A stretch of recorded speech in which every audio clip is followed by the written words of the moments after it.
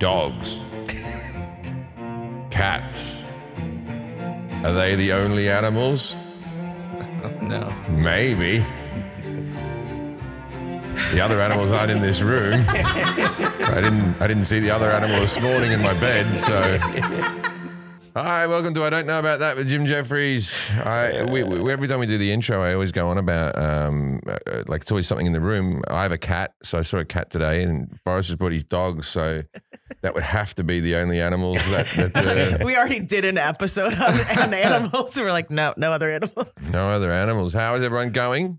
Good. Great. Good. Okay. I have a little announcement to make. I was chatting to my management yesterday, and I've been talking about this for many years now. And Forrest hears me talk about this on the regular. But I'm going to be, and my management wanted me to make a bigger statement and actually release something. But I think I'll just tell the listeners here now.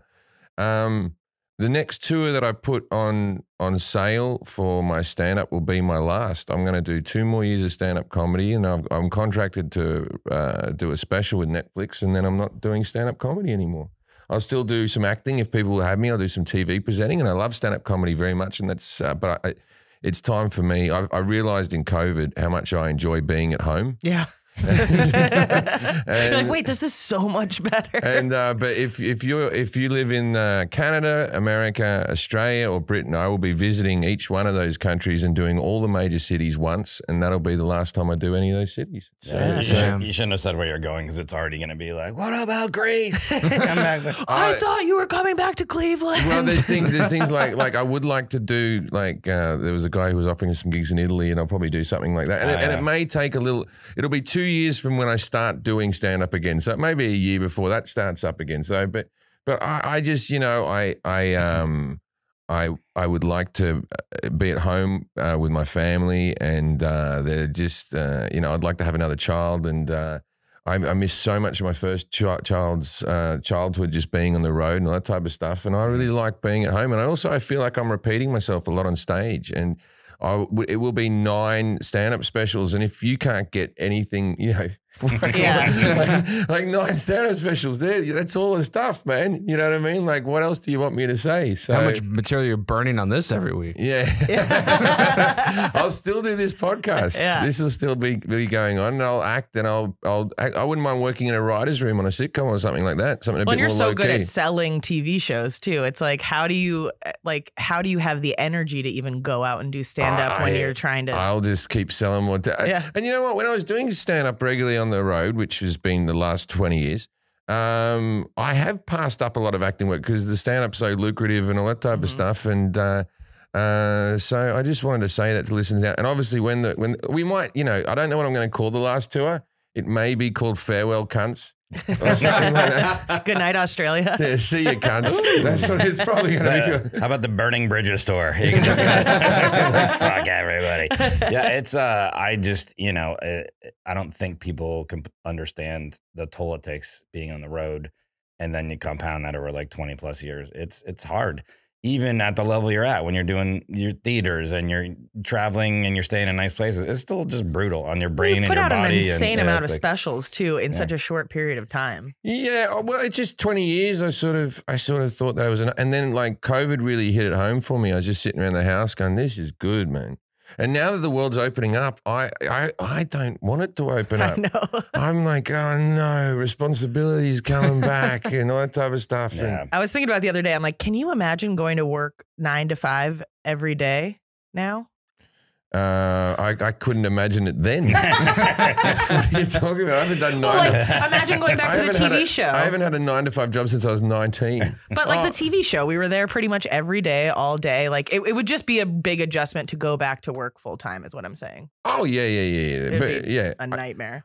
I think I enjoyed initially getting up and like having a purpose and all that type of stuff. But everyone always says to me, like, even if I don't get any more TV work or any acting or anything like that, and also, let's be honest, I reserve the right to take stand-up up again. Yeah. I definitely won't do it for a few years, but if I decide to do it again, I can do it again if I want. I imagine you might do it around town once in a while, improv at a comedy store, pop in if the bug gets you. I don't know. I went on stage recently, and I've been having to drink before I go on stage, and it's sort of I get very nervous going on. I feel like I've lost a little bit. So But going to play in front of my fans and everything, and with a full set and everything like that, I'm very confident about. And I really believe I have one really good special left in me.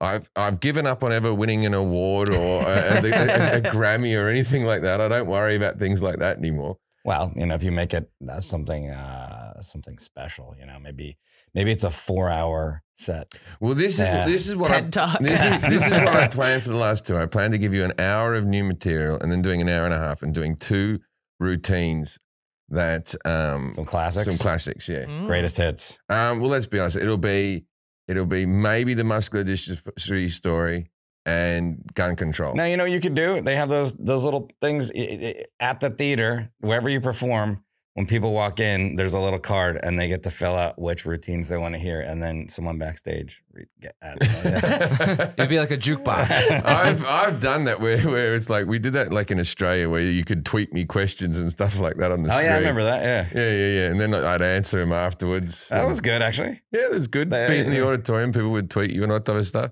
But we had to start policing it because people were just fucking sending dick pics and shit. It got a bit. What was the other thing I was going to say about that?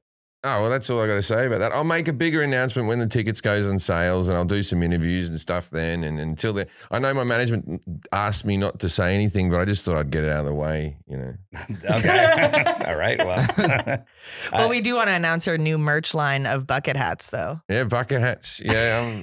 Oh yeah. I was going to do the shoulders. I was cutting a t-shirt out, but I was late today. I was going to show up in a bucket hat and some cold shoulders, and I was going to leave a jacket on, and then I was going to go, it's a bit cold here, cold shoulders, and then I just didn't get around. I thought it was shoulder silhouette. It's a cold shoulder silhouette. I was watching Kath and Kim, and Kath had a pair of mango espadrilles on, and I was like, fuck. and also like Forrest even asked, where do you put espadrilles? There's an S on the end. Of course it wasn't a hat. It's a shoe. It's a multiple. Yeah. Jack, why are you sitting at the table? I have some life hackets for us today. Good. Fan favorites. Life hackets. Theme song. Oh, there's a theme song.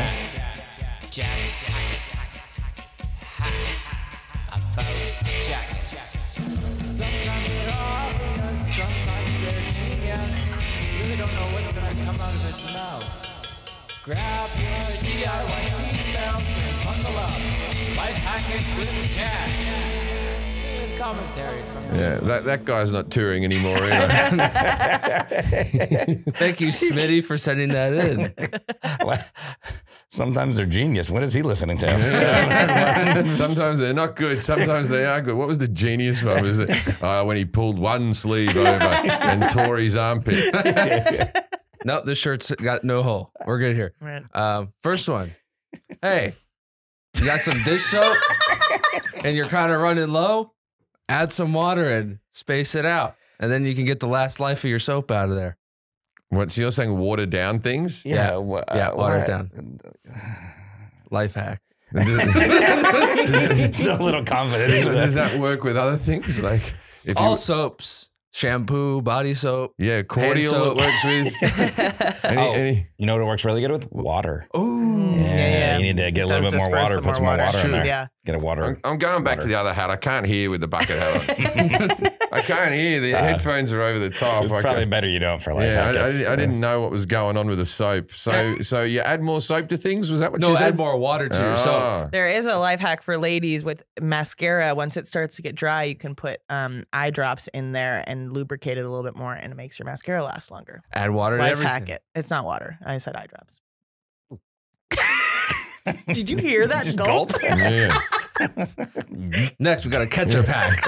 If you got some pesky cum under your tongue. Water. How long has that been there? Ketchup hack. Hey, you want ketchup that lasts a little longer but has a nice tang to it? Add some water. Fanta. You got that from Fanta? Luis. I got that from Luis. Luis, back me up here. I've never had it. He handed me this mic right before, said, I got one. I'm going to need your help. I was wondering why you had a mic set up already. You just scoop it up out of the bottom of the Christmas tree. They do it in Mexico. That's why he told me about it. Mexicans add Fanta to ketchup? Yeah, I think they kind of do it for that same soapy reason to make it last longer. Because at restaurants, they got the squeeze bottle, they add Fanta. So At restaurants? Yeah, like that. That's like, and they put it on pizza and stuff. Is ketchup that much more expensive than Fanta? Well, first of all, Isn't it's this minimal? It's got soup over there. Not Cat not- soup. Cat soup. Cat Cat soup. soup. That's soup. Yeah, no, it's like they I add the think you mean Fanta to gato it. soup. Did you hear that? And they put it on pizza. Oh, it's great. It gives it the right level of tang. Yeah. You put a bit of Fanta and a bit of tomato sauce. Some Flavor Aid. Yeah. Have it with a bit of Flavor Aid. Oh All right, my these God. Sit around the Christmas tree that's still green in March. I like your new method here. You're like, hey guys, have you ever had ketchup? And it's running out. This is like a new Yeah, the format. presentation is Yeah. good. Recipes aren't life hacks. You know what you should do with peanut butter? Put it on toast. That's a great hack. Mhm. We'll do that one next week. Some jelly. So I found these two online that I thought were fitting. These are online hackets. These are online life hackets. Yeah. These are life hacket approved life hacks. Trouble with chopsticks? This is how it's phrased. Trouble with chopsticks? Mm. It's perfectly acceptable to eat your sushi with your hands. That's the way it was originally done in Japan. Yeah, I eat sushi with my hands. Yeah. But is that a life hack? It Like- says it's a life hack on this website.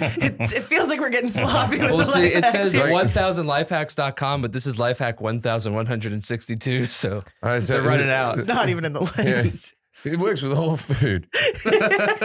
You don't want to use a utensil? Use your hands. All your cutlery's dirty. You Use got your hands. Use your hands. That's how they used to do it as cavemen.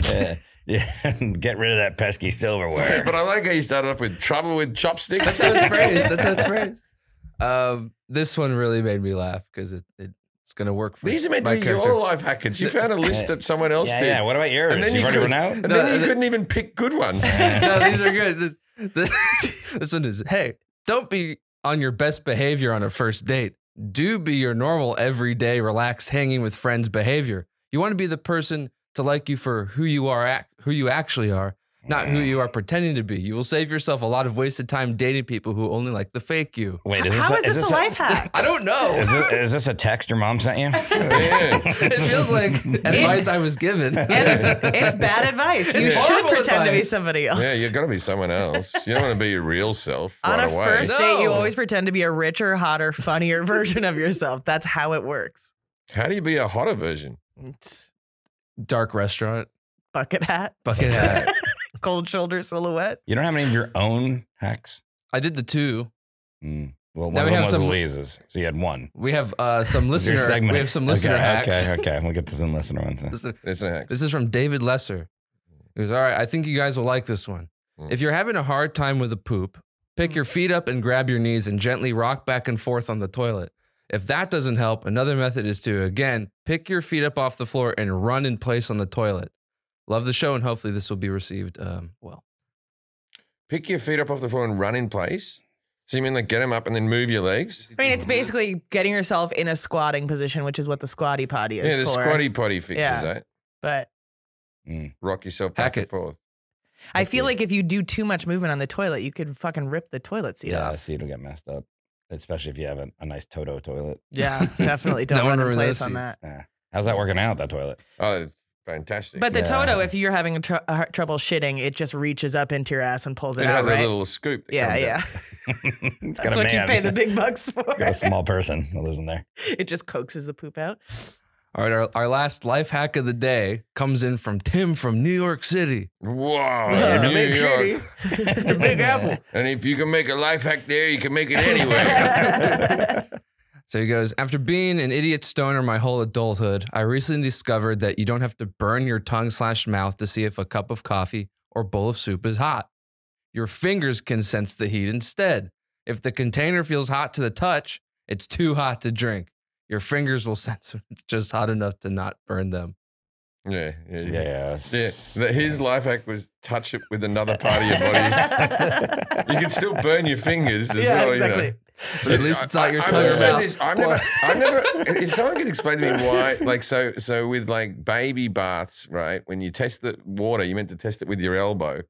Oh, really? Oh, he just swished me hand in there a bit and went, oh, yeah, that's all right. Ready for a what's bite. well, you what's just the pour some elbow? in your eye. See if that works. There's Yeah. something, I don't know, because you know how you can pinch the skin of your elbow Yeah. and it never hurts. Yeah. Yeah. It never Oh, hurts. so But I like, who's having these baths where the skin just falls off you? You just tap it with your, I can tap boiling water like, oh, it's a bit No, Right. it's more controlled now. I think back in the day, like people, they're like older people and younger people actually did get burned so badly in like baths that they like were hospitalized or died. Yeah, but yeah, I yeah, think- now yeah, I feel like the water doesn't even get that high. Your Yeah. hot water system taps out at like whatever degrees. Yeah. Like Yeah, I think they're more- it's- 130 or It's something. way more regulated now, like for safety. Like it's not going to get Mm. to that temperature. I guess I don't know. But you remember in Rain Man, that was the thing. Yeah, that's Burn why he the was baby. autistic. He burnt babies. That's how you get it. Yeah, so That and vaccines. touch it with your finger. Wow. Yep, that was it. Touch soup with I your hope- finger. I guess maybe Yeah. our listeners don't know what life hacks are either. Yeah.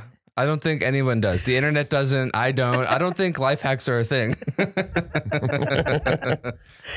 All right. But we'll well, keep trying every yeah, few let's weeks. just- We'll let's keep just You keep trying. trying. know the other life hacks that I really dislike that are on the internet that aren't life hacks are those ones where they go, here's a recipe. So you get the noodles of the pasta and you pump them full of things, and then you leave them upright, and then you get the ham, and then you put a steak in a toaster. Yeah. You know Oh, those yeah, ones. yeah. And then you cook the steak in the toaster for 10 minutes and it comes out and you're like, just cook your fucking steak on the grill like everyone else, you numbnutted cunt.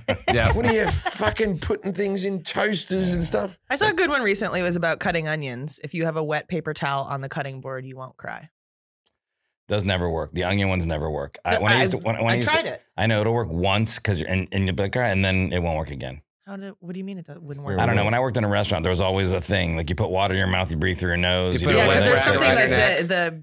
the whatever acid or something The needs onions to figure find it a out. moisture. The onions figure it out. They're smart. They're Yeah, sentient. You just get your wife to do it. Life hack. Oh yeah, life hack. That is good. That's good. Okay, that's life All right. hack of the day. No, it's not a life hack it because you know. You don't have a wife. If, Women. if your Because it house didn't come is, out of my mouth. if your house is dirty, get your wife to clean it. Life hack. If you're hungry, ask for your meal from your wife. Life hack. These are life hacks from the 1950s. Yeah, 1950 life hacks. All right, let's Let's read some Read adverts. some ads. This company doesn't need any life hacks. This company is fabulous. It's Fabletics for Men. Fabletics for Men represents for every guy who wants to look and feel his best without breaking the bank. God, I'm always breaking the bank. Don't break it. Yeah. Piggy bank. No, my bank's made out of Lego. Mm. They keep it simple. Cut the crap. Focus on the cuts to do things better than anyone else. Well, that means Lululemon quality at half the price. Is it called Lululemon? Yeah. Yeah, you got it right. Lululemon at half the price. Girls like the Lululemon, but we get it for half the price with the Fabletics because you know guys deserve nothing less than the best gear on the market. Now, I got me Fabletics over the sweatpants I was wearing the other day. I got some right here. Best flugel binders Right. on the motherfucking planet is on your Fabletics. That was a flugel blinder. Is that a sweatpants? Oh no, all their things, their hoodies. What's a have, flugel binder? we talked about this Yeah. last time. The flugel binder is the thing at the end of the shoelaces that Oh, yeah. stops it from fraying. It Oh, in that's the, right. That's right. That's and right. was in the movie Cocktail. Mm. They give you a lovely, rubbery, tactile flugel binder. It's fantastic.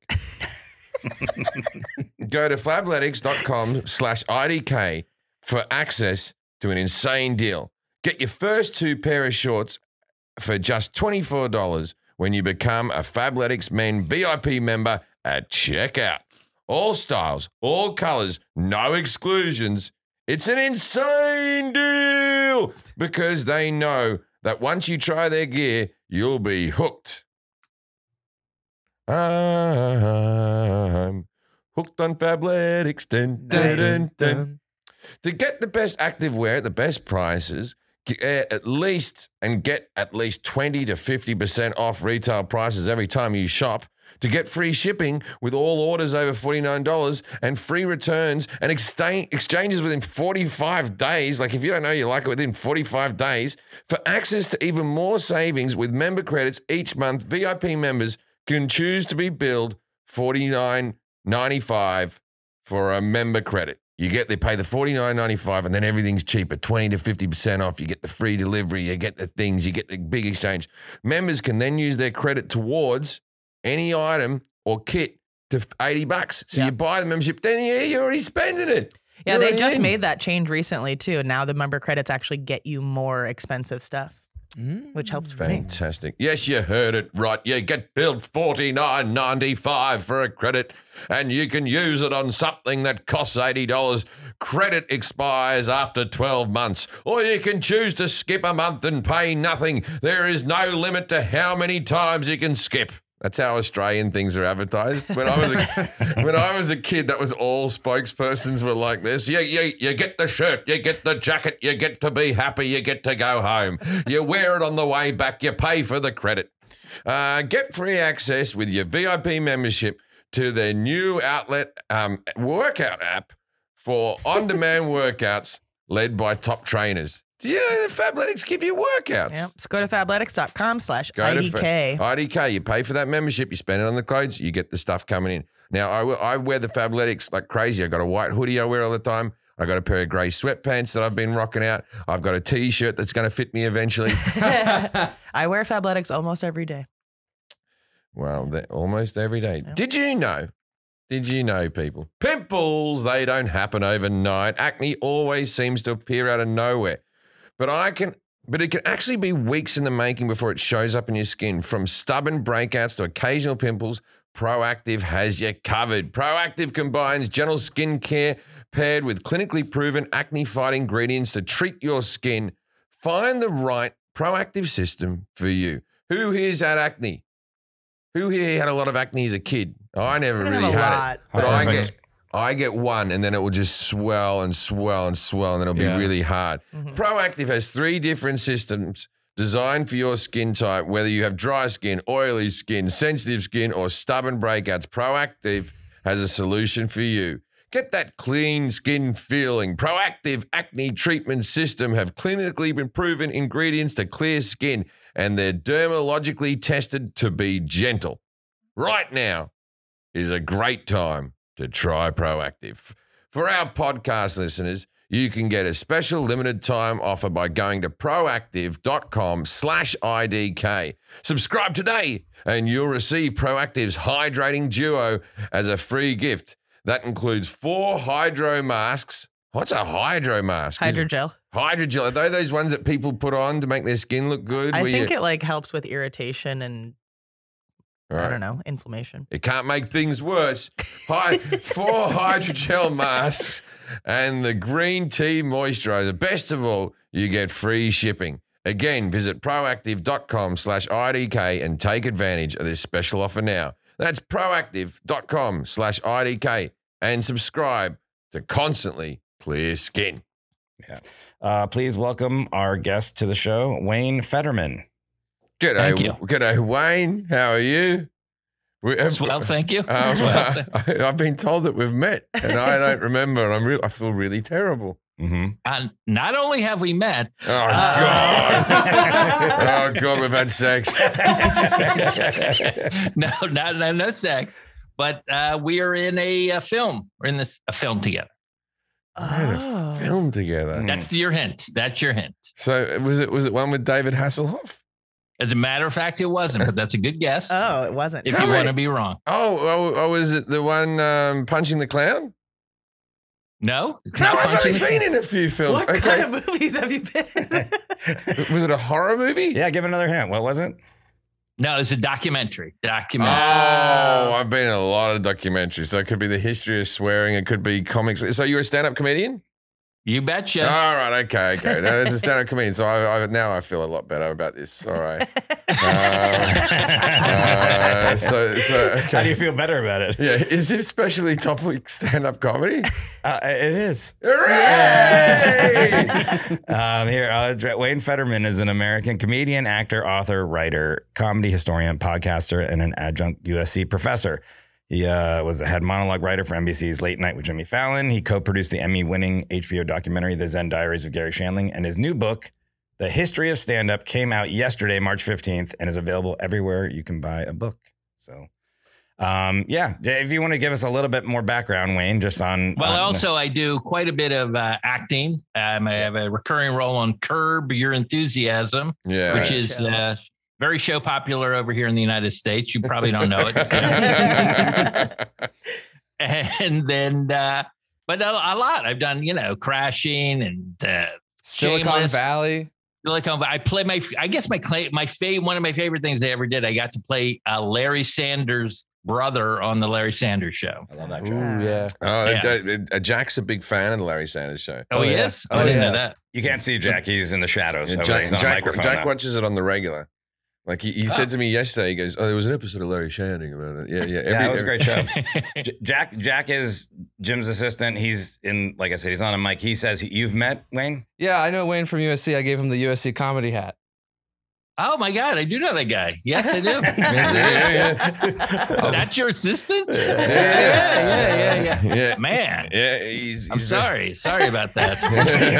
Damn, he fits in well already. He just comes in hot. He knows too much about me. Why did you give him a hat for, man? Was it like I thought you might need this? Well, because I was the head of the USC comedy program, like the student section. So I was giving out USC comedy hats to like professors and everybody. So he was a professor at SC for stand up. So I gave him. Can I say something about my professorship real quickly? Is that I throw it around, but it's actually I'm something called an adjunct professor, which is adjunct basically means not a professor. That's right. He's not a professor at USC. I have seen that, I guess. Yeah. Like, did you have to study anything? Did you have to go to? No. Oh, okay. So it's an honorary thing where you just. It's not honorary. It's just if you're supposedly an expert in your field, they'll bring you in and let you teach. And all kind of adjunct see, professors on this because podcast. this I think that I'm going to do rather badly on this subject because Probably. I know how to do stand up, but like the history of stand up and all that type of stuff, I'm very vague on. There was Lenny Bruce, and he got in a lot of trouble. You can do it in that voice. So who was that character? Who was it? Was that a? That was my intelligent man voice. Oh, okay. Okay, so here's what we're going to do. I'm going to ask Jim everything he thinks he knows about stand-up comedy, and I'm going to prod him along with some questions. So for about 5-10 minutes, he's going to just let us know, see what he knows. And we'll come back and revisit those answers.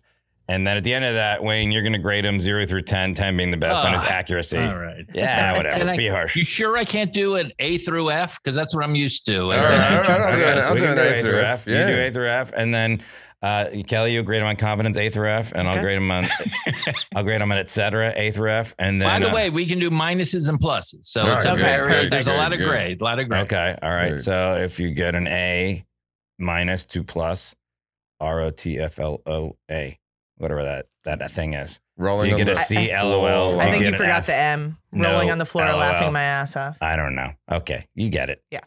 F's bad. You Yeah, don't get an F's F. good. F's good. A's good. F's bad. Yeah. Got it. All Okay. right, I'm in. All right, well, Jim, where did stand-up comedy originate?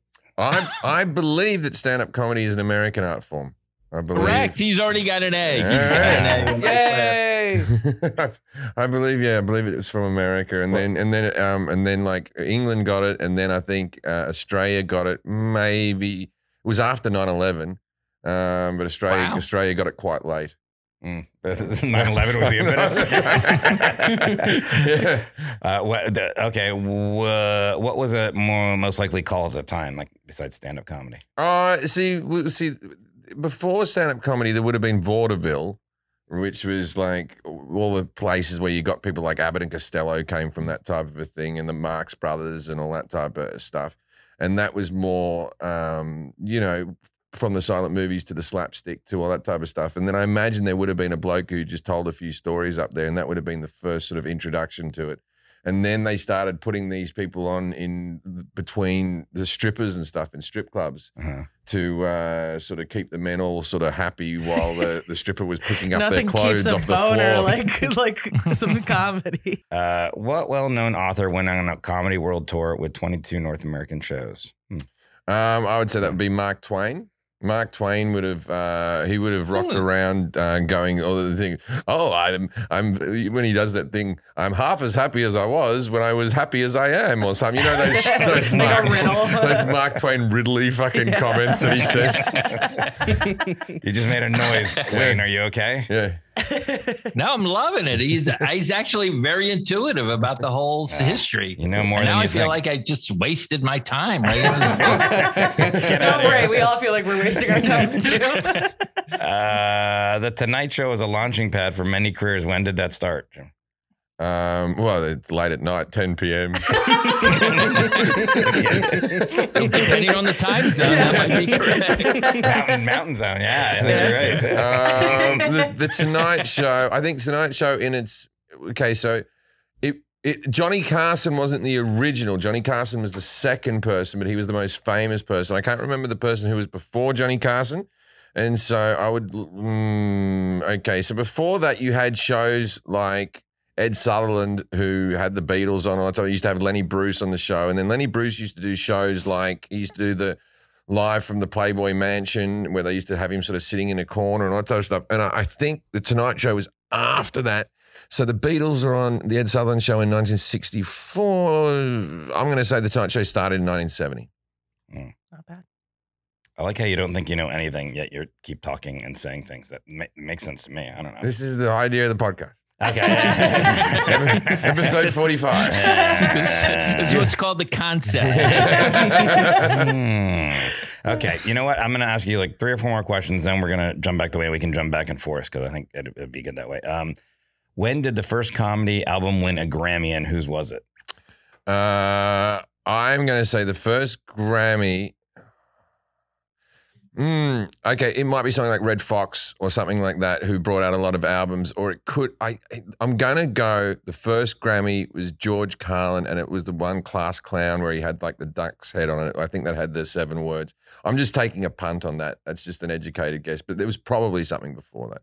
Okay. Bill Cosby probably won one or something like that. Comedy to Make Love By or whatever. All these albums. Okay. What are sick nicks? Sick nicks? Yeah. I have no idea. I'm not even going to make one up. Okay. Sick nicks. That's not fun. That's a guy called Nick with cancer. Now A bunch it's of fun. them. Yeah. Now it is funny. A group of Nicks. In 1961, Lenny Bruce was arrested for what? Public. It was for swear. It was profanity, basically. But I don't know if they could have arrested him for that. So I'm going to say public disturbance, because they couldn't have, because we still have the freedom of speech. So they couldn't have got him for that, but it would have been for something public disturbance. Okay. What was LA's first comedy club and what year did it open? I'm between the Comedy Store and the Improv. I am going to say the Improv was before the Comedy Store, and I just feel like, because you got that picture of John Lennon in like the 1970s, sort of standing in front of the banner and all that type of stuff. So I just sort of feel like that was maybe a touch older than the Comedy Store, but I might be wrong.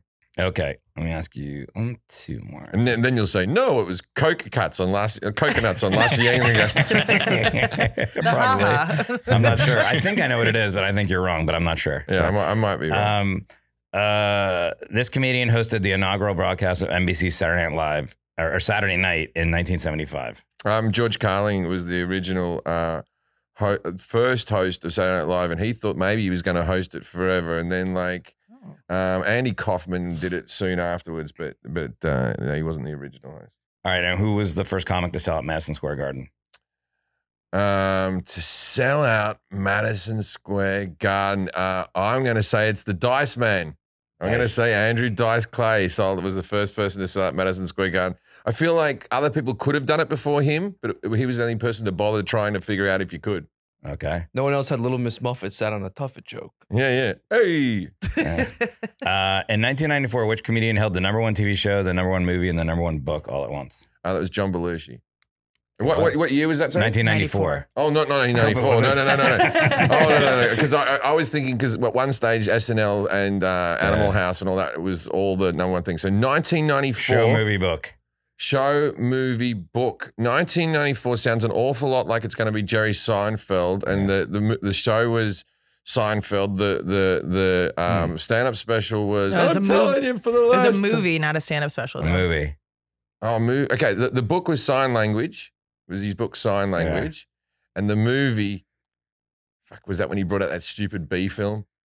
No, that was in 94. All right. It's like 2005. So maybe it wasn't. Maybe it wasn't Seinfeld. Maybe it wasn't. Movie, book, TV show. Yeah. No, I'm going to stick with Seinfeld. Maybe there was a movie I didn't know about. Okay. There's a question, was a feature and a headline. I'm not going to ask you that. I think that, you know what? Let's go. Let's talk to Wayne. The movie Comedian. Oh, yeah. Was it number one? We'll find out. All right, Wayne. On those questions and anything else you want to say about stand-up comedy? You know, It's good. Thanks for all the money. How did Jim do? A through F. Well, out of the gate, he was phenomenal. Then it was like he pulled a hammy in the back part of the truck. And then he stumbled, and then he got up, and then he was running again, and then he fell on his face, and they crawled a little bit. Oh, no. And then he urinated, and then he got up, and he kept going. It was really fun to watch. It was very good. Yeah, I was running a marathon where I run really fast, and then I just keep running fast. And he collapsed at 0.5 miles. So what's his grade? I'm going to give him I don't know, C plus. All right. I think he's above, Passing. above Passing. average, slightly above average, I would say. C plus. Some of those things he nailed, Yeah. absolutely nailed. I was really definitely good. surprised, but you were saying that you didn't know much, but Yeah. you happen to know a lot. I would give What you do a B- on confidence. Okay. Okay, and for et cetera, I'm going to give him an A, and I'm going to move it to the middle, and it spells cab. All right. There you go. Great. Cool. Excellent. Get a cab. Amp Human is a human performance company dedicated to helping athletes at all levels unlock their limitless potential. Their latest innovation, D+. Oh, yeah. Look, I got D pluses in school, and look where I fucking came out. I did all right. I'm retiring at 46, so fucking get onto the fucking D+ education. Oh, no, this is a lotion. Yeah. D+ lotion of its first of its kind, gel-based lotion that delivers vitamin D directly through the skin. Wow, wow, wow. With limited sunlight during winter and more time indoors, there has never been a better time or a more important supplement than vitamin D. Just 2 pumps. Applied to the inner forearm, contains 5,000 IUs of vitamin D3 to boost immunity, improve sleep quality, and support brain function. Backed by 2 times clinical trials, it is proven to triple your vitamin D levels with 3 to 4 months of daily use. Well, I'm not putting any vitamin D into me, so I assume it's going to do a lot for me. I'll be 100 times. This will be the best area to include your personal experience with the product. That's what it says there. Have you used it, Forrest? I have. Yeah, we I put it on my forearm. Kelly puts it on her face. I did put it on my face. I've Yeah, you're learned supposed to you're put it on not your forearm. supposed to now, but I really did like it on my face. I used it smells this so morning. good. It's right there in my sink. Yeah, it's Easy. part of my Let's go. skincare routine. I got to get some. Yeah. Have I got some you yet? have Yeah, some. you do have some. I got to start using it. yeah. Yeah, it's good. Maybe you guys look a lot more chipper than me. Yeah, it's working. Yeah, it's the D+. my sleeping better. You're sleeping better? Yeah, I sleep horrendously. yeah. I need was. some Gotta get the D+. vitamin D. Got to get the D+. There's a helicopter landing here. Always it's in the roof somewhere. Say goodbye to pills. Bye, pills. Bye. Bye, pills. Don't let your door hit you on your pill on the way out. Bye. Because we have D+ lotion, the easiest way to do vitamin D. Visit AmpHuman, AmpHuman.com/IDK and use the code IDK15 to get 15% off D+ lotion today. Thank you, AmpHuman, for sponsoring the podcast.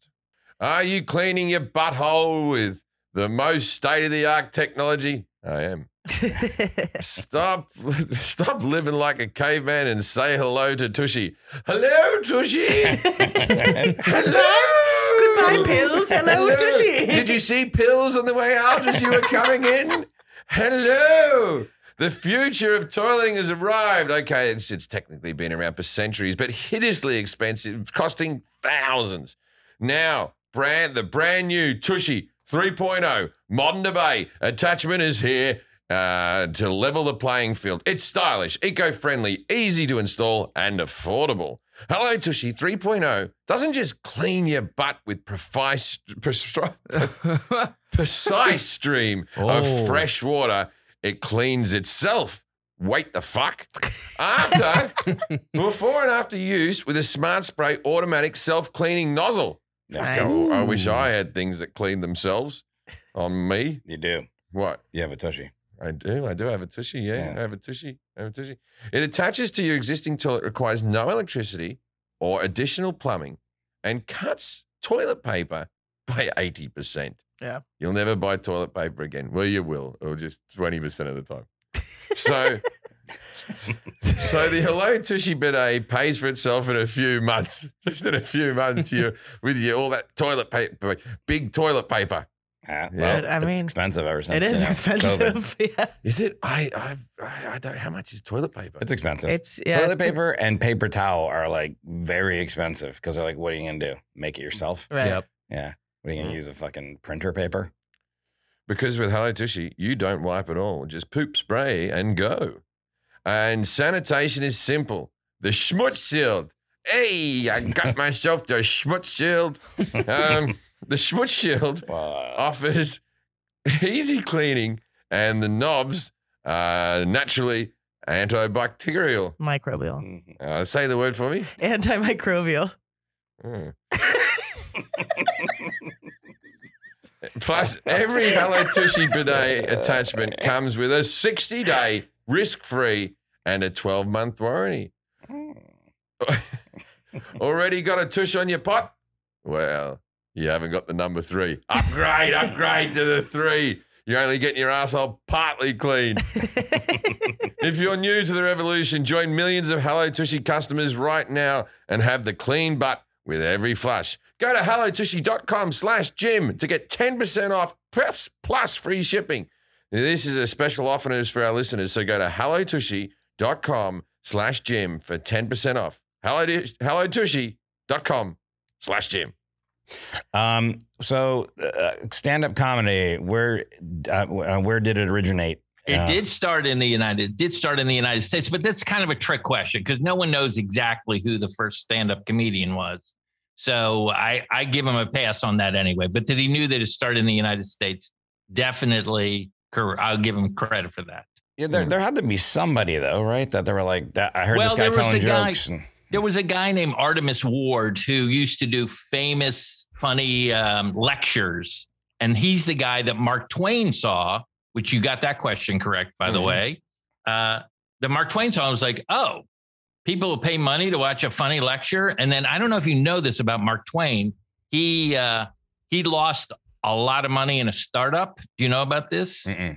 Yeah, he felt like he was getting ripped off by the publishers for these books that were selling a lot. It's like, I think I could publish my own books and manufacture them. So he invested all this money into this printing press that when it worked, it was the best printing press in the world, but it didn't work a lot. So he loses his shirt and then it's like, all right, I'm going to go on tour and make a bunch of money, and toured the whole world. It was insane how many countries he went to. And this is before obviously air travel and stuff. So a lot of people think Artemis Ward might be the first stand-up, but there isn't like one guy, because there were funny guys in minstrel shows and stuff like that. So yeah. Well, Jesus probably dropped a few gags in. Yeah. Right. Like he couldn't have gotten You that. don't have 12 friends You can't- without being a little funny. You can't forget those followers without putting a few. Blessed are the meek. Let me tell you about the fucking meek. I was down the road the other day chatting to the meek. You know what I mean? Yeah. You heal a leper, you got to have a funny tale about it. And the fucking cunt got up and started skipping around. Jeez. Very Christ-like. So what was it more likely called at the time? Jim was saying vaudeville, and I mean, was there a name for stand-up comedy when it first started? Mark Twain didn't call it the first, what was it called? Yeah, they were called monologists. They're not called stand-up. So like comedy monologues. Yeah. Yes. Yeah. Monologist. exactly what he said is what happened. Like there was a bunch of crazy stuff happening in vaudeville, and there were a lot of comedy teams. And then all of a sudden, a couple of people are like, let me just come out and talk to the audience. In one, they used to call it, which means performing by yourself in front of the curtain. And that's what became comedians. So they were called monologists. When did the term raconteur come in? Is that a more modern thing? Raconteur? I don't know. Yeah, I'm an adjunct professor. Jesus Christ. I didn't know. Oh, he turned the tables on me. I see what happened. We talked about Mark Twain. Okay, so the Tonight Show was a launching pad for many. Chris, when did that start? You said 10 p.m. Johnny Carson was the second host. 1970s when you said Tonight Show started. Is that about right? Yeah, it started in 1954. He was not the second host. Oh. This is when it started to go bad. He was the third, and there was actually some other little ones in between. So, but of the main ones, it was Steve Allen started it. Steve Allen. Then somebody named Jack Parr. Does that name at all mean anything to you? No. And then Johnny Carson took over October 1st, 1962. Oh, 62 he took over. Wow. Yeah. Went from 62 to 92, 30 years. Jesus.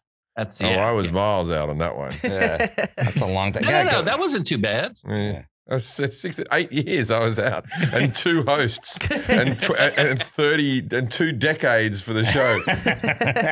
You're close. That's all right. I've always thought with Ed Sutherland, how did that fucker get a TV show? He seemed just like a hunchback guy that's like, really big show. And I was like, you couldn't get someone better to host than that. The guy was hopeless. No, the weird thing is about that show started in 48 in June, and it was like the sponsor that back then they had sponsors for shows. So like the sponsor was like, we're getting a better host, aren't we? This is not going to be the guy. Oh, really? And they hated it. But what happened is, guess what?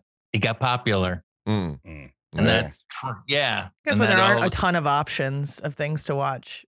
In 1948. Yeah. This guy's on TV. It's like, this guy sucks, but we could watch The Wall instead. Yeah, well, and the Johnny Carson thing too, I remember because they always portrayed Ed McMahon as like a drunk, but then I remember reading something where it was like Johnny was a guy that would show up with a lot of drinks, and then he'd like just try and say, look at this drunk guy right here. And meanwhile, he was like hammered or something like that. And Johnny Carson gave up the booze. He was just meant to be quite a mean drunk, wasn't he? Yeah, he got fair. Yeah, that's exactly right. Supposedly he was not friendly when he got. By the way, when the couple times I met you, someone was drinking and it wasn't me between the two of them. But Jim's a friendly drunk. Yeah. He was unbelievable. He's extremely friendly. Knocks out his memory though. But very friendly dude. Extremely friendly guy. When did the first comedy album win a Grammy, and who was it? He said George Carlin, Class Clown. Is that? Well, George Carlin did win some Grammys, but no, it was in 1959 the album came out, and it was called Inside Shelley Berman. Ooh. Have you ever heard of that guy, Shelley Berman? No. Yeah. But I found a Grammy in a garage sale that had that name on it.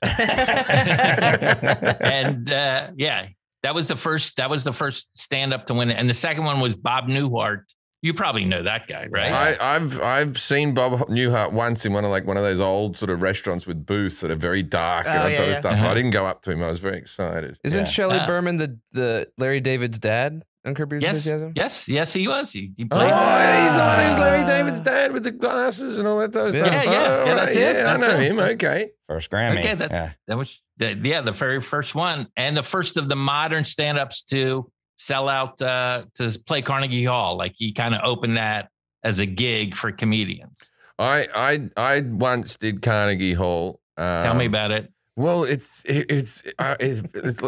very weird because they don't let you do anything. There was one stage where I walked out there to do the sound check and all that type of stuff, and then I was like, I want to move I always have a chair on stage.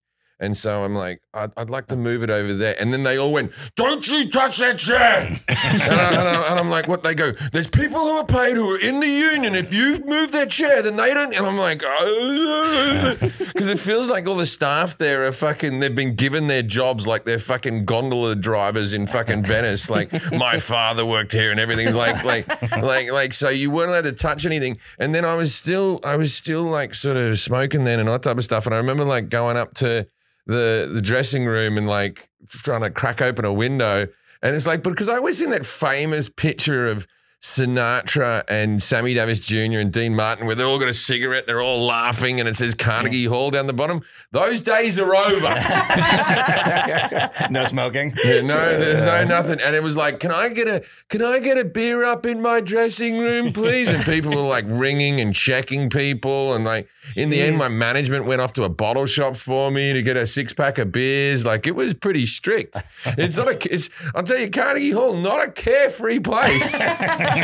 Surprising. And then when you start like with me just saying the word cunt over and over and over again, it felt wrong. Like the room was like I felt like I shouldn't have been there. The audience felt like they shouldn't have been there. We were all like, this isn't right. We'd be happier at the Beacon. I love it. But here's a quick little trivia about. I don't know if it's for that.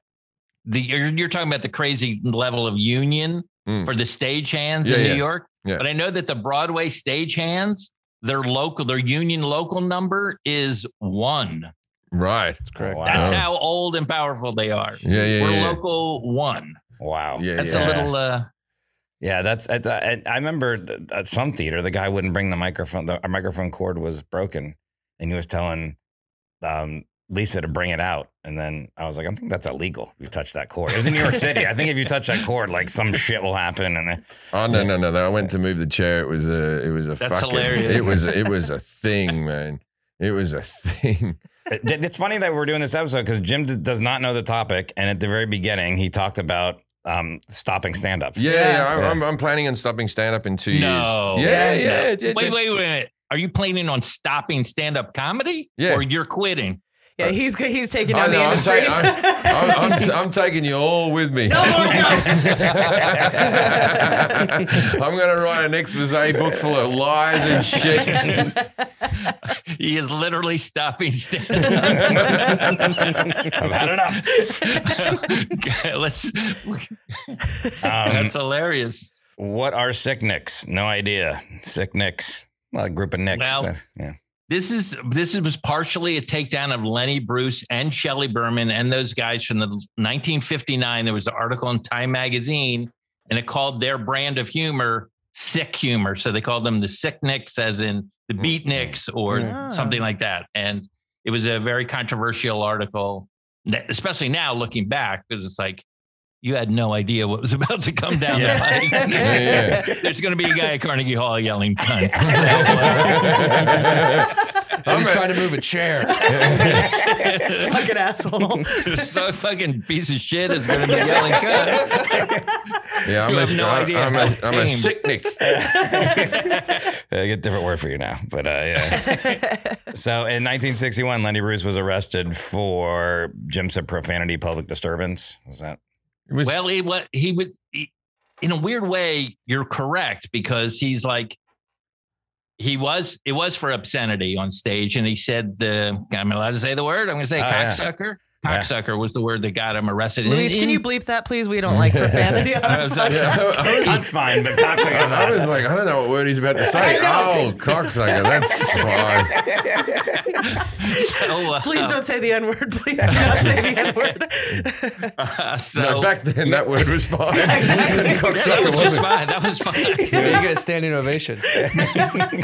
But here's the crazy thing. That was in San Francisco, which is like, that was kind of the point of it. Like, there's a lot of that going on around here. And so that was his first arrest and it was for obscenity on stage. And then here's the crazy thing. He kept getting arrested in like the most liberal progressive cities, Chicago, LA, and New York were the other 3 cities he got arrested in. Wow.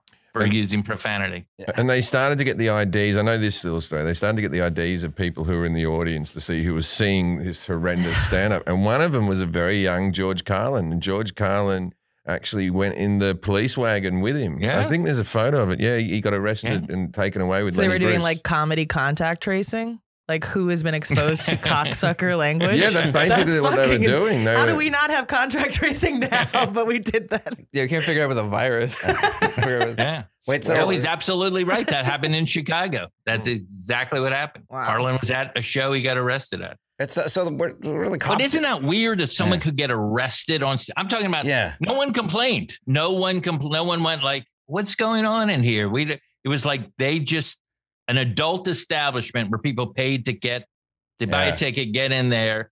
They were like, "Nah, I'm sorry, you can't do this." Well, that's what they were going to do to Jim in China. For him to perform in like Beijing, they have to send like the entire set written to them. And I canceled the show in China.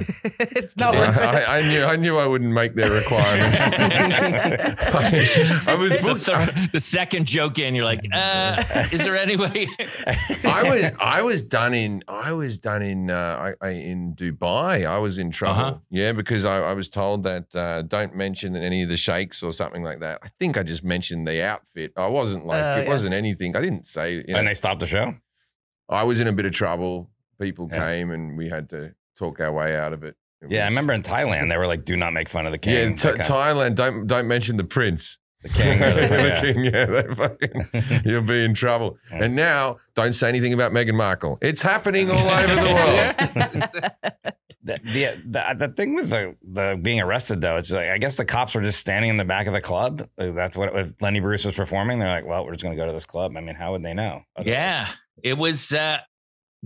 That first one is the weirdest because it's in like where the free speech movement starts in the United States. It's like right there. So, and here's the crazy thing: when he gets arrested down here in Los Angeles, they had a Jewish cop go down there to translate the Yiddish words that he would say, because he would say schmuck and things like that. Like, oh, that means penis. I know it sounds absurd.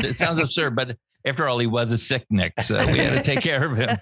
We had this happen in Australia. It was much less of a small thing in the 1980s, the early 1980s. We had a comedian called Rodney Rude.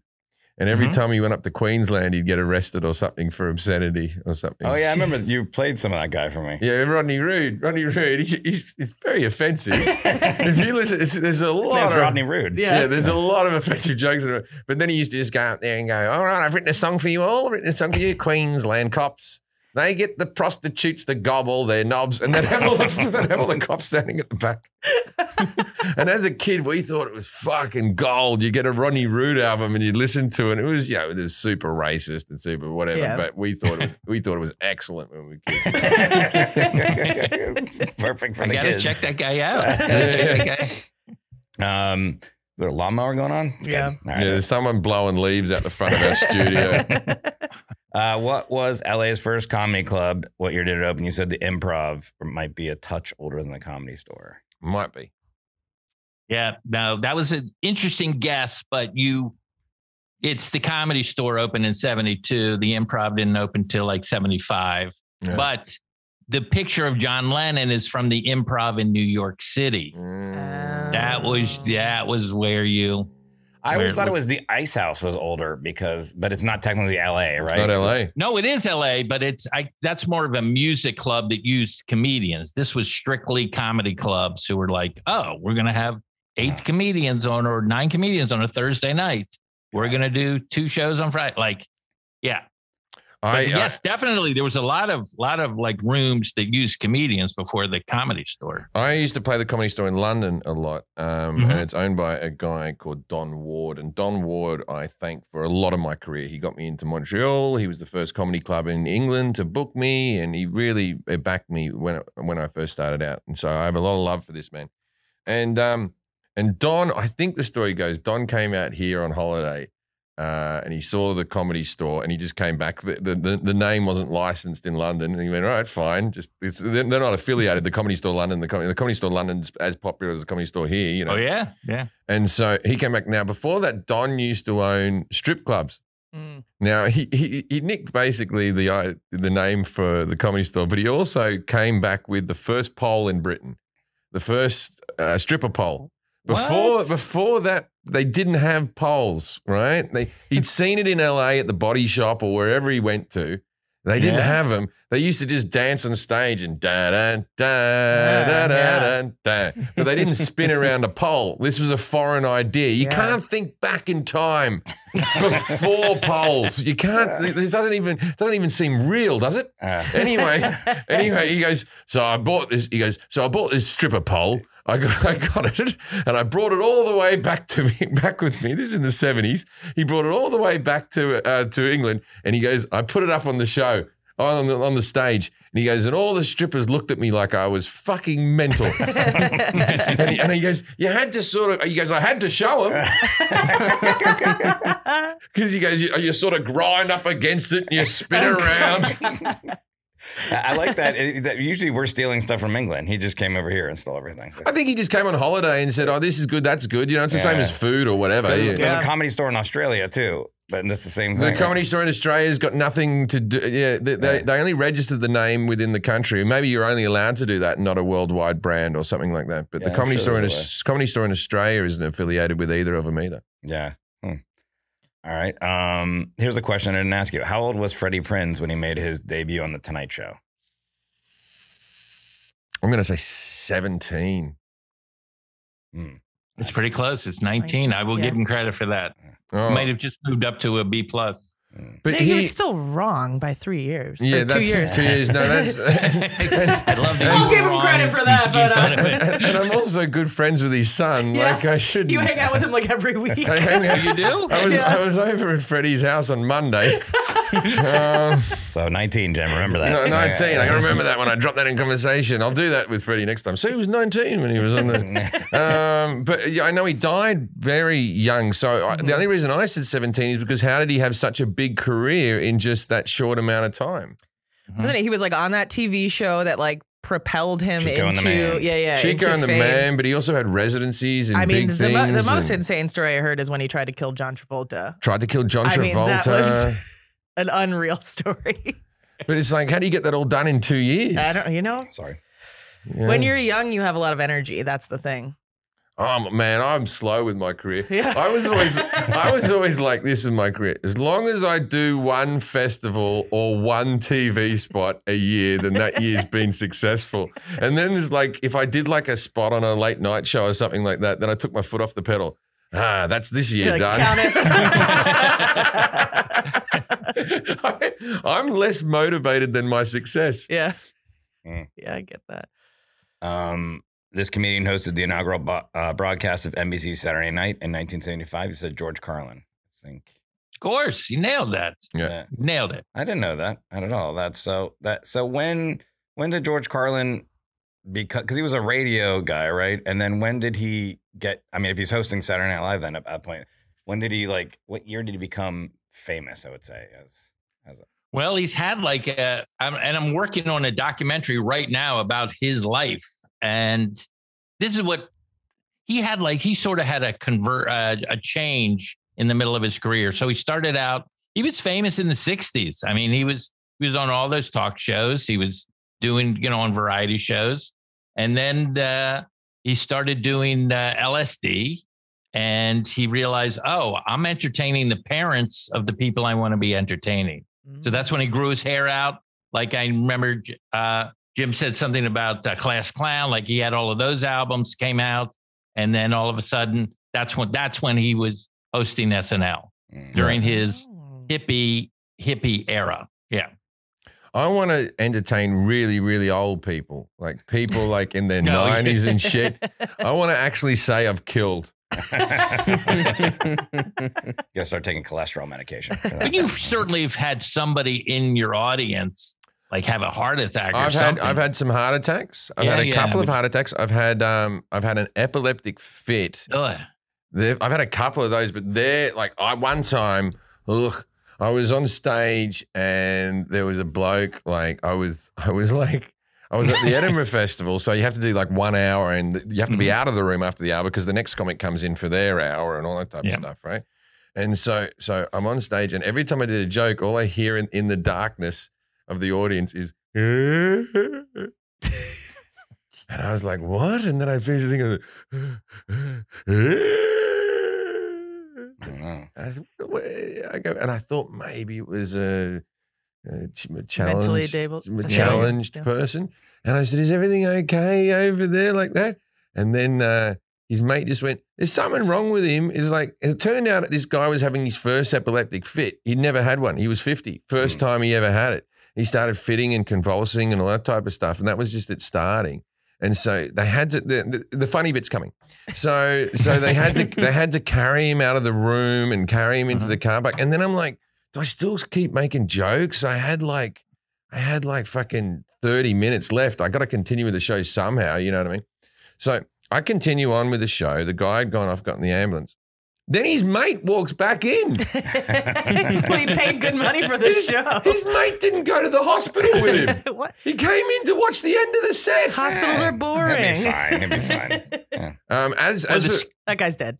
I'm just saying the scariest part of that story is his first epileptic fit at 50. Yeah. That's what scared the fuck out of me as well. I'm like, oh, something else to look forward to. Don't go to Jim Jefferies shows and you'll be fine. Good thing you'll be retired already. Yeah, Well, if that guy's listening, I hope you're okay, mate. I hope you don't have him all the time. But yeah, that was, and then I've had the heart attacks. Yeah, where some people killed over. Wait, somebody died at a show you were at, Wayne?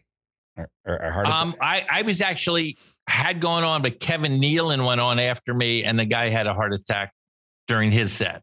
He was doing better than I was. The guy was Are you like slightly this. jealous? The guy was like this. Hang on. Pissed. That's the bloke from the Chippendale sketch. Oh man, yeah. I've never. No one's ever. Yeah, I guess I'm not a good comic. There'll be a heart attack at one of your shows. It'll be you.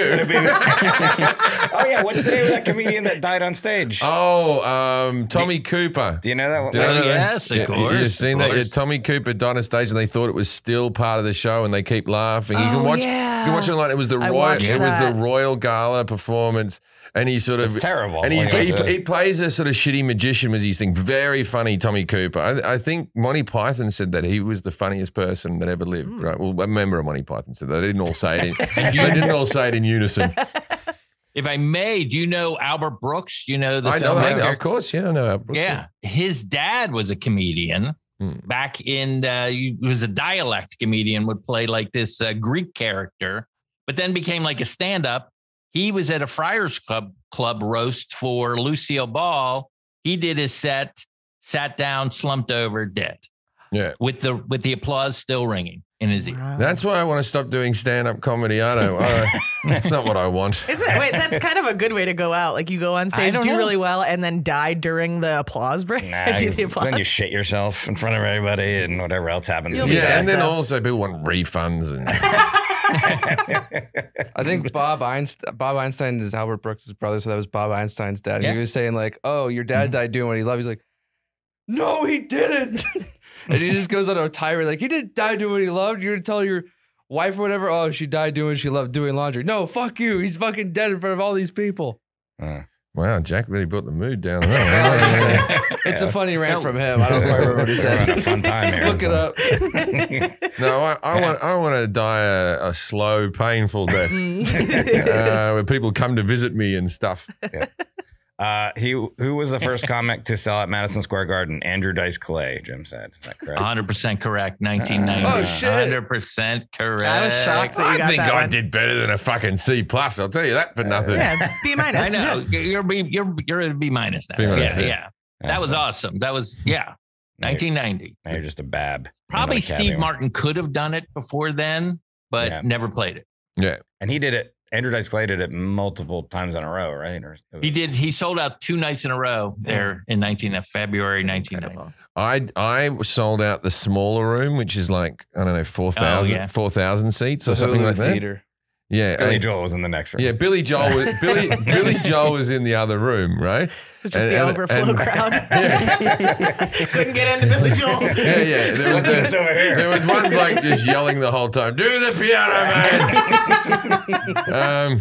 And we actually finished our gig because we started early. We finished our gig in time to see Billy Joel's encore, which is all you need to see of Billy Joel. Yeah. He does Uptown Girl. He does Piano Man. You go home. You've seen the whole thing, right? But I remember like people going, I just sold out Madison Square Garden, small room. And but people were really like disappointed, like, oh, you only did. It was maybe 5,000. It was a big ass it's still fucking a room. big, It's massive.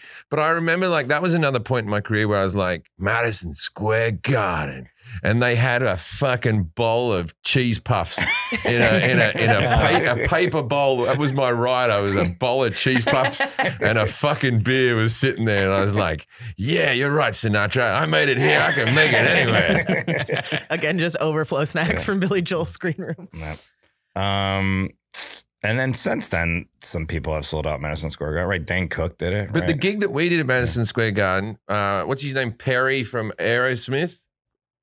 Steve Perry? Is it Steve Perry? Steve Perry. There's Joe Perry, but he's not an Aerosmith. So Steve Perry. Oh, Yeah, Joe Perry is the guitar player from Aerosmith. Joe Perry, yeah. Who's Steve Perry? Are you saying Joe, the other side? Steve Perry's the other- Joe Perry came on and played guitar. This all is coming back together. He came on and played guitar with Billy Joel, and then we were walking down the hallway going, look, now let's go to Billy Joel's encore.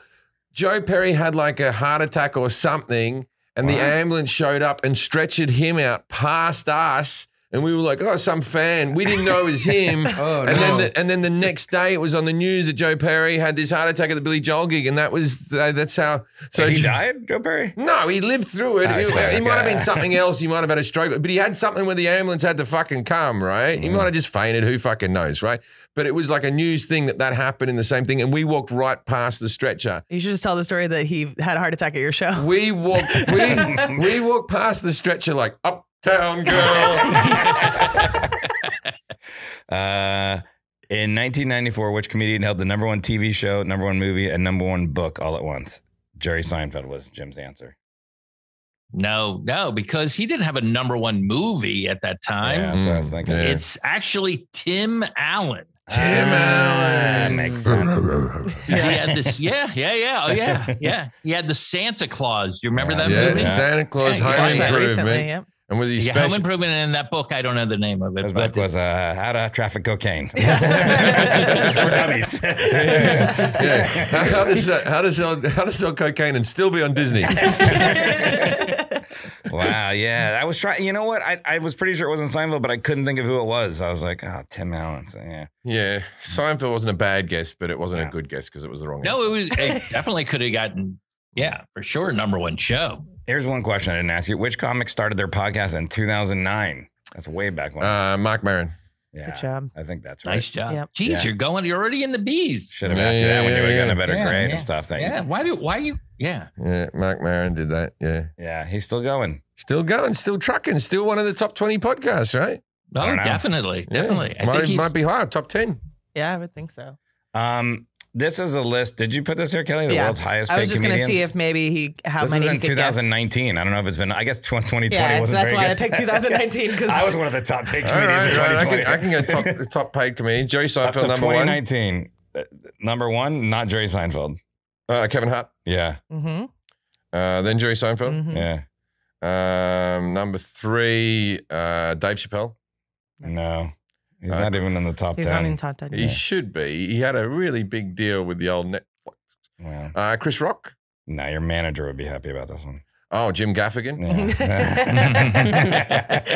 It's like, God, Jim, that's cute. Yeah, because that's funny because my manager manages me and Jim Gaffigan. And I know that he goes into the office like this. Jim's on the phone. And he's like, which Jim? Jefferies. You're like the redheaded step Jim. Yeah, which is ironic next to Jim Gaffigan. Jim Gaffigan. Have you guys done shows together? Like that might be a fun night. Like a crossbreed of your two fan bases. Yeah, we could do that. We're called Pop The Tart, gyms? Pop Tarts and Cocks. Docking Pop Yeah, Tarts.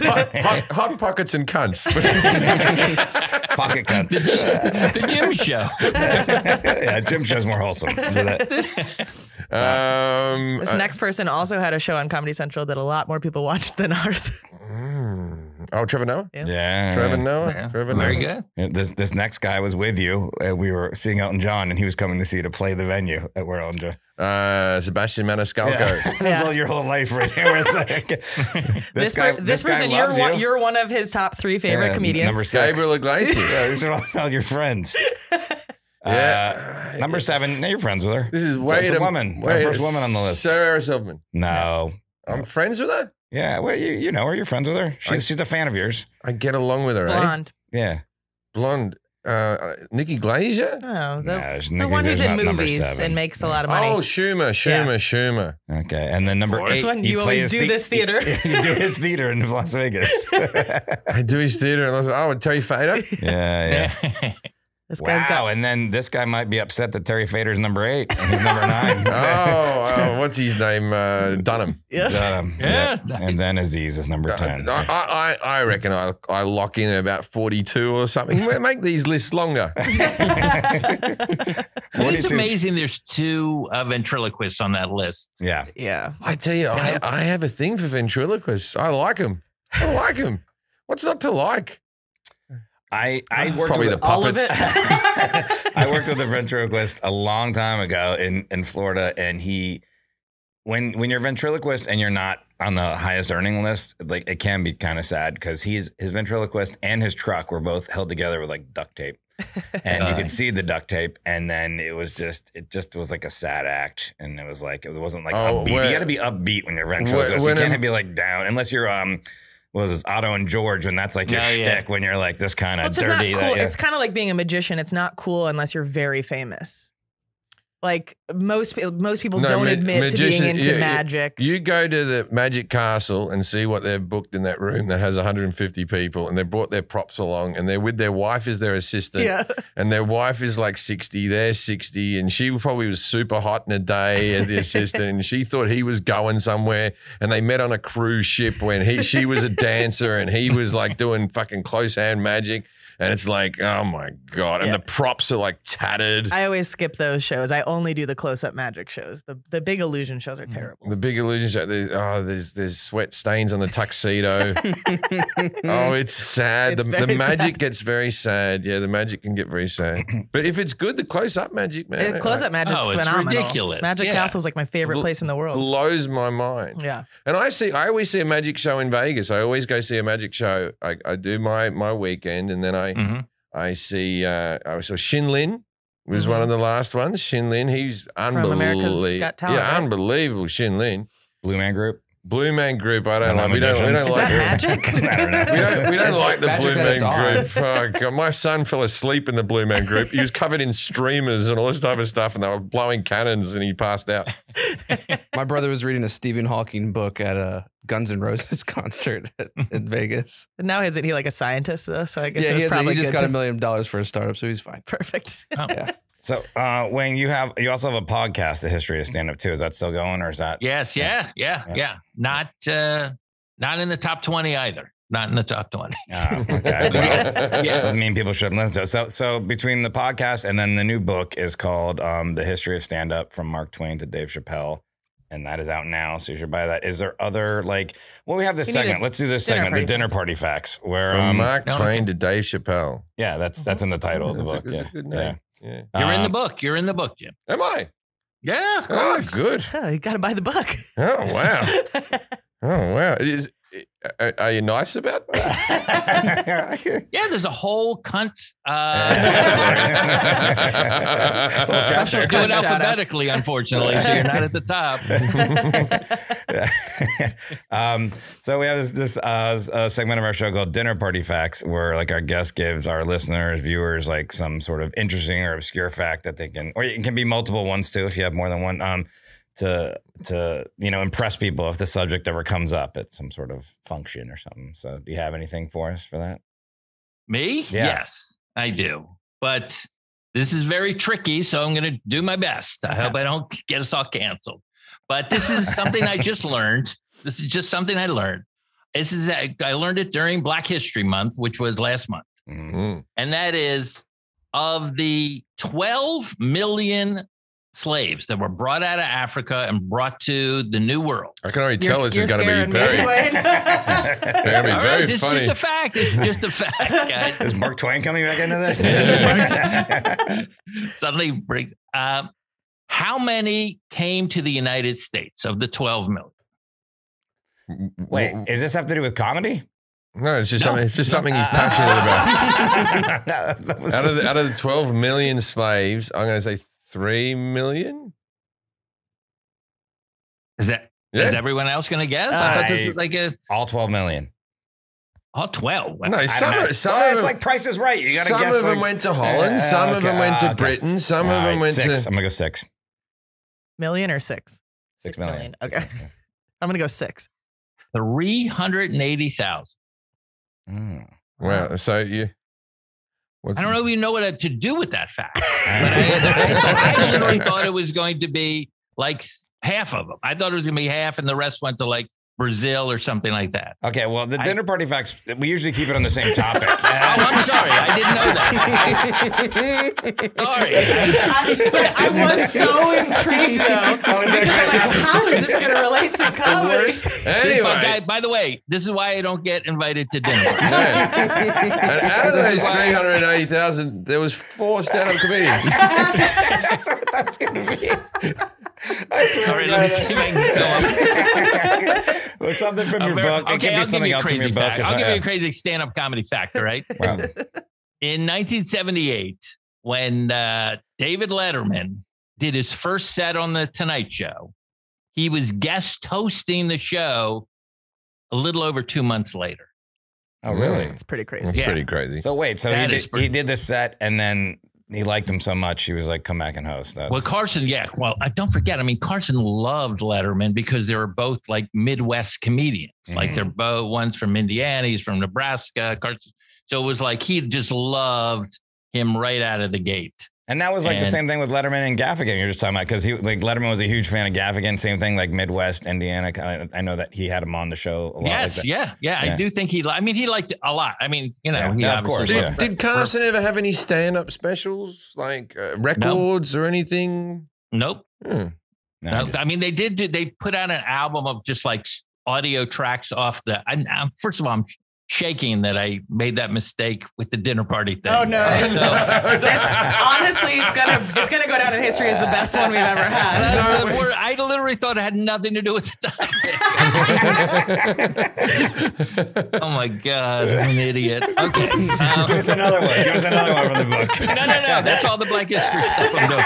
No, I meant another one from the book. Just give us I one started more laughing so hard. He's like, so I learned this during Black History Month. I'm like, where are we going with this? You got anything on the Holocaust? The train is I'm leaving. not good at this. If a train is leaving Auschwitz, that's who we Yeah. So that's my fact. Okay. No, that is very impressive. That is very impressive. That's the one that everyone will remember. All right. Well, the book is called The History of Stand-Up. I saw literally, okay, just so you know, as this was pitched to me, like we're having a dinner conversation after the podcast. We're all going to have fun facts. And that's how it was thought. Was that your fun fact? I guess we could have made it more clear on the call yesterday.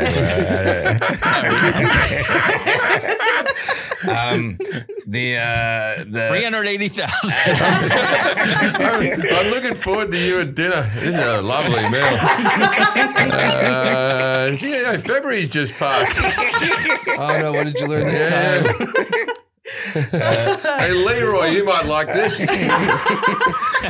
Yeah, boy. Fuck. Can you pass the potatoes, please? I have an incredible story. Fuck.